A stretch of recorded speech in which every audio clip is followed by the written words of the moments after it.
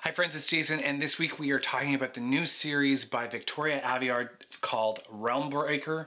And this series currently, as it stands, is 2 books. There is the first one, Realmbreaker, and Bladebreaker is the second book. This one just came out late last year. Now, this is going to be a trilogy. We know that right now. We know that it's going to be a trilogy. These were about a year apart, and so I suspect that book 3 will be coming mid to late 2023, so we're not that far off. So if you haven't started this series, you can get into these 2 books and you will not have to wait too long to get into book 3. Now, these 2 books basically it's a quest story, hands down. There's no question. There's a quest story. It's kind of a chosen one. We follow the main character, whose name is Corayne. She is the daughter of a pirate, a female pirate, and she's kind of, we learn, a chosen one. There's a quest that she has to go on. There's a big bad. There is some history with her bloodline. There is like I said, there is a quest that she has to go on, and throughout that, she pulls in other people that join her little group. Everyone from an immortal being to an assassin and an old sorceress, and it just goes on. And there's an evil queen, there's a big bad, there's a different realm where some evil is coming from. I'm trying to keep this as spoiler free as I can for those that have not read these books. Now, one thing I just want to say, that these are not hard reads. They're pretty easy to burn through. They're fairly long. They're 400 or 500 pages, which is pretty substantial, but they're not too bad. They're pretty easy to get through. But the story, like I said, it follows Corayne and her exploits, and how her mother who was the pirate, always has kept her at home, and all as Corayne wanted to do was go out on grand adventures with her mother.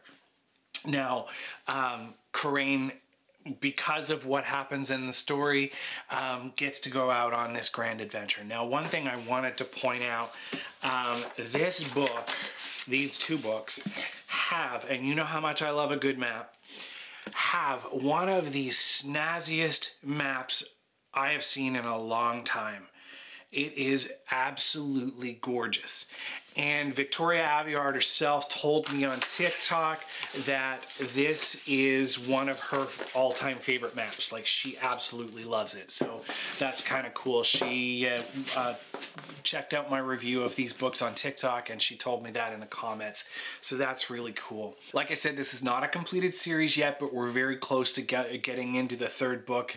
This one has been out for several months now. It just took me a while to get around to read it because of other books. So I definitely I like them. It's not a unique story. There are some unique elements to it. I enjoyed it. I enjoyed reading it. It was not a hard read, like I said, but I think most people would enjoy it. I wouldn't say that there's anything that would deter people from reading it. There's not really anything triggering in it or anything like that. So one of my favorite characters is the assassin in the story. She is, I think her name's Sarasa. I think that's how you say it. And she's a really interesting character, and I really hope they expand her a bit more in the 3rd book, because she's really cool. She could have a series all of her own, which would be really interesting. Like, if there was ever a prequel to this, I'd want to know more about that character, and even some of the immortal character as well. You could branch out and have other stories from each individual one of these characters for their backstory. It's interesting, and you never know, maybe Victoria Aveyard will do that. But definitely check these out if you're interested in any of those elements that I mentioned, from the quest to the evil queen and the chosen one, found family. There is some of that in here as well. So check these out, and if you like this or have read these and you want to leave a comment down below, please do so. And while you're down there, please hit like, it helps me out, and hit subscribe if you want to check out more book reviews, and I'll see you again next time.